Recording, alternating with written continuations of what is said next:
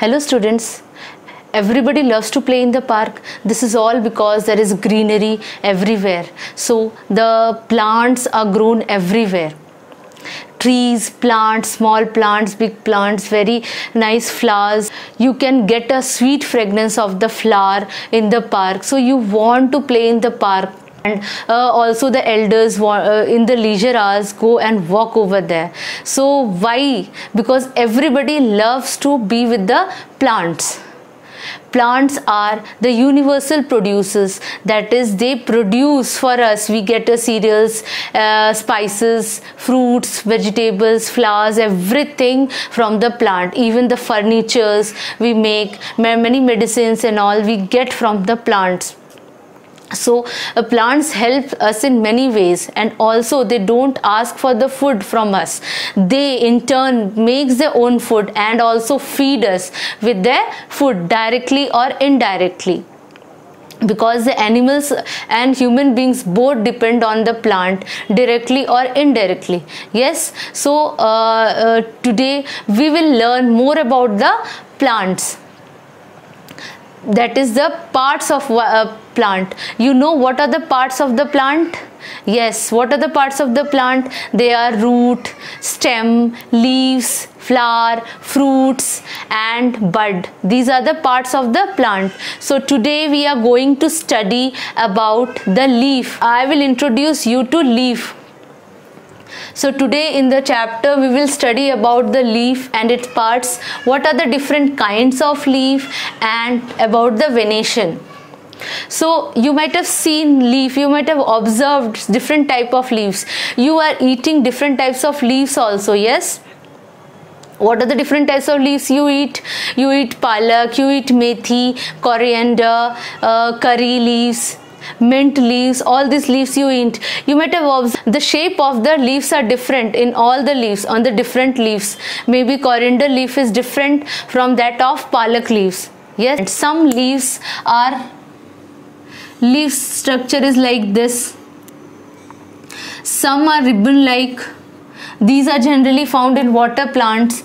Some leaves are like circular in structure. Yes, you might have seen the circular structure leaf in lotus plant. Some are heart shaped. Some are needle shaped also. Needle shaped leaves.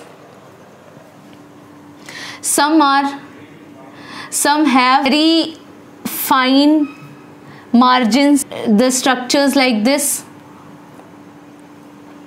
So the leaves are different. Some are lobed also. Lobed leaves also is present. The structure of the leaf is different in different plants. If you take a leaf, when you are going through this video, you please take a leaf. So what will happen? It will make you understand better.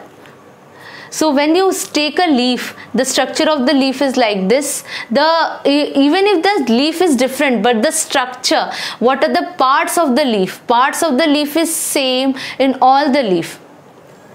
So what is the structure? The leaf is attached to the branch. You can see this leaf is attached to, this is the branch. Okay, this is the branch. And the leaf is attached to the branch, and this is attached to the branch by stalk-like structure. This stalk-like structure is called the leaf stalk or the petiole.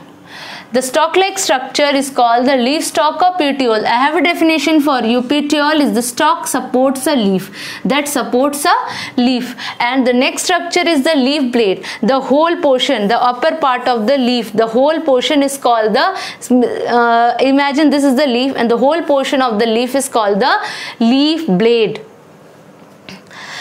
The flat part usually green. The leaf is generally green in color due to the presence of what? Due to the presence of chlorophyll, the pigment that makes it green, and that is called the chlorophyll. And this chlorophyll traps the sunlight, and they convert the light energy into chemical energy. So the next part is the leaf blade, that is the flat part, usually green part of the leaf. The whole structure is the leaf blade. Now what about the margin? What do you understand by margin?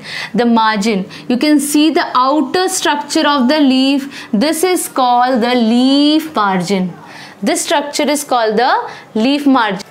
Some leaves have margin like this, some have smooth margin, some have shaky margin. As you might have seen the rose plant, they have teeth-like structure.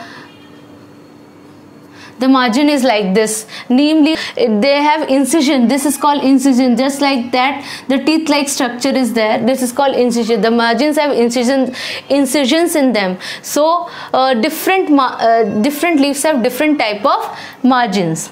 What about this petiole extend inside the leaf, and this is called the midrib. This is called what? Midrib or the midvein. This midvein helps in the transportation of water and minerals. They collect the water and minerals from the root. It is absorbed by the root, and it is distributed to different parts of the plant through the stem, then to the branches, then to the leaves. So from the branches it goes through the leaf, through the midrib, and this midrib just divides and redivides into veins, or you call the veinlets. The veins are the line-like structure that runs across the leaf blade, and it runs across the leaf blade. What is bud?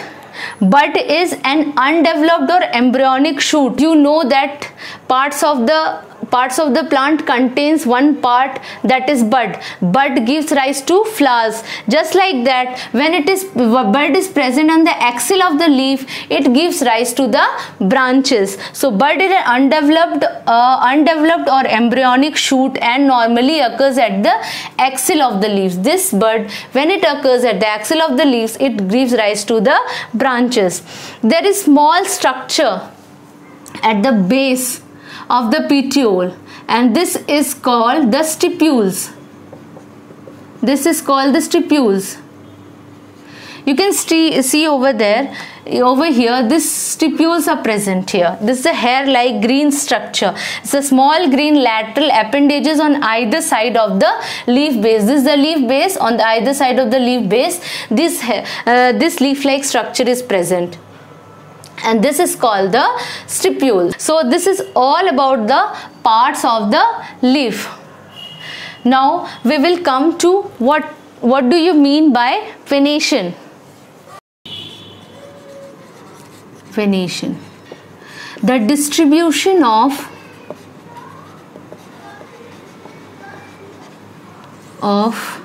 veins or veinlets in the lamina is called venation. So there are two types of venation, that is reticulate venation and parallel venation. What is reticulate venation? When the venation are distributed like a network, like in a mango leaf, you can see this type of venation. This is called reticulate venation. Example: mango, neem. And parallel venation, when the veins are arranged parallelly to one another like this. This is called parallel venation. They are arranged parallelly to one another. That is, it is found in the maize plant. This type of venation are generally found in monocots, and this is found in dicotyledon plants, dicot plants. In this venation they form a network, but here the veins are parallelly arranged. So this type of venation are generally found in the monocot plants. So this is all about the venation, how the veins are arranged in the leaf lamina. This is called the venation. So today we studied about the different types of leaves. Yes, what are the shapes of the leaves, the different types of leaves, and also about the parts of the leaf, what are the major parts of the leaf, and also about the venation, what is venation, and the different types of venation. Thank you.